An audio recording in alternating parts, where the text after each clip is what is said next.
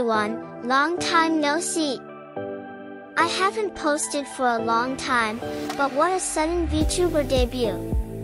Isn't my character cute? As I continue to work as a VTuber, I plan to change the future video content. Until now, I mainly explained how to draw illustrations using digital devices. However, I believe that the demand for content in that category will decrease with the emergence of AI. So, I decided to give up the contents of that field once and for all and work as VTuber. Thank you very much for your interest in the videos so far. By the way, I'd like to hear your opinions on what kind of content you're interested in the future. Please feel free to comment on YouTube.